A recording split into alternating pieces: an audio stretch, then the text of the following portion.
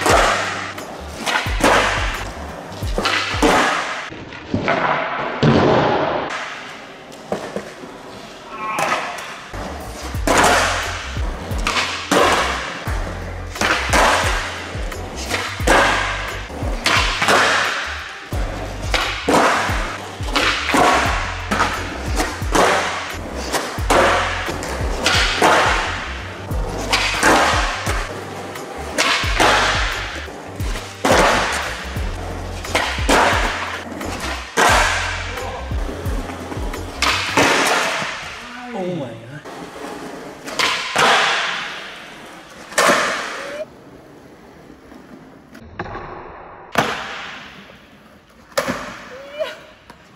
Yeah, we just got his first fakie varial flip. I didn't redo the nollie flip because it gave me the craziest hot pocket ever, but we are moving the box here, and then we're gonna have like a chill little session on the small box. I think that's the plan, right, dude?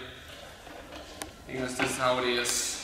But yeah, I didn't really want to redo my tricks after that nollie flip because I was just dealing with that hot pocket. My foot is still a little bit messed up, so hopefully a nice little small mani pad can lighten the mood.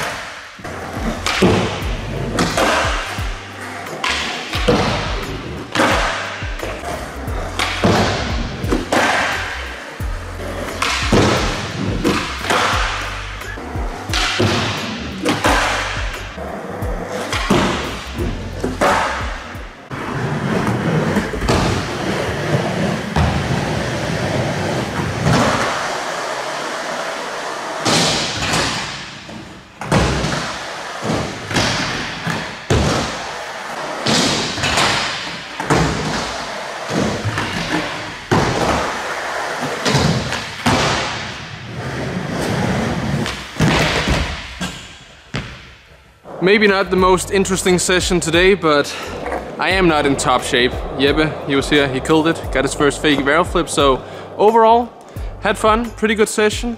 But yeah, this is what it's like to have your own private skate park. Just, I mean, only 2 people here, which is nice.